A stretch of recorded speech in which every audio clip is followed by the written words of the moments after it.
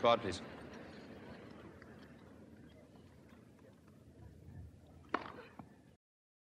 COVID-19 put professional tennis on hold for almost 6 months. Tournaments were postponed, fans were left unsatisfied, and players were out of pocket.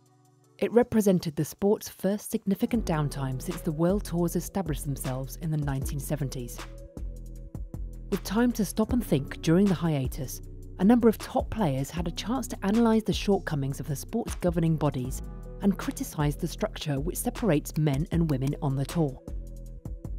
Roger Federer, Rafael Nadal and Andy Murray have each come out in support of a merger between the ATP and WTA.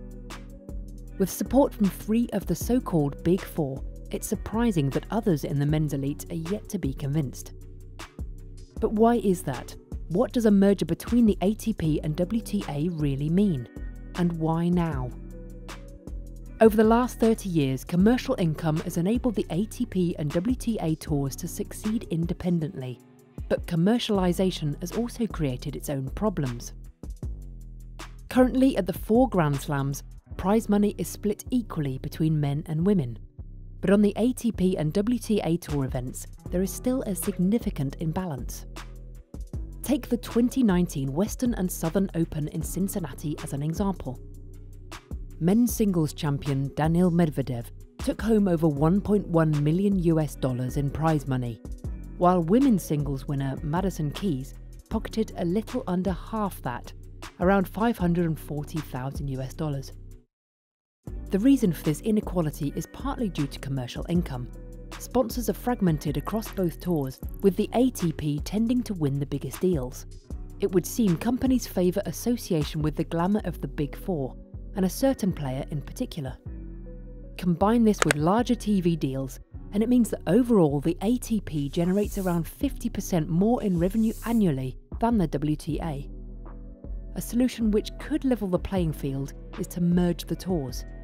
Not only would this provide players with a unified bargaining chip for the top sponsorship and TV deals, but it could also reform the fragmented governance of the sport entirely. Currently, the rules and regulations of tennis are different depending on whether a competition is governed by the ITF, ATP or WTA, with each organisation primarily concerned by what would benefit their own. Darren Cahill, the coach of 2019 Wimbledon singles champion Simona Halep, supports a merger, believing a single commissioner of tennis would be welcomed by all players. The potential unification of the tours also presents an opportunity to consolidate resources that would allow for funding to be released back into the sport. But undoubtedly the biggest potential leveraging tool is whether it makes an attractive prospect for broadcasters. Andy Roddick believes this is a key question when addressing the feasibility of a merger. In the past, both organisations have signed multi-million-pound TV deals with various networks and broadcasters. Although this brought in money and added exposure, it meant viewers had to dig deep into their pockets to watch both men's and women's tennis, often across different platforms. A merger, therefore, would also help avid fans view the sport without having to fork out a fortune. Keeping fans' best interests at the core of the decision is crucial. Another sticking point when it comes to levelling the playing field lies with obtaining the agreement of all male players. Despite the likes of Federer and Nadal voicing their support in recent months, others may be more difficult to convince. With the ATP drawing in more revenue, critics would argue that prize money should be weighted in favour of men. Such a requirement would surely be a deal-breaker for the WTA. But with Federer and Nadal in the twilight of their careers, and with no real marketable contenders to replace them emerging, could women's tennis be in a position to take centre stage? The likes of Coco Gauff and Naomi Osaka are not only exceptional young tennis players, but also have huge followings in commercially critical markets.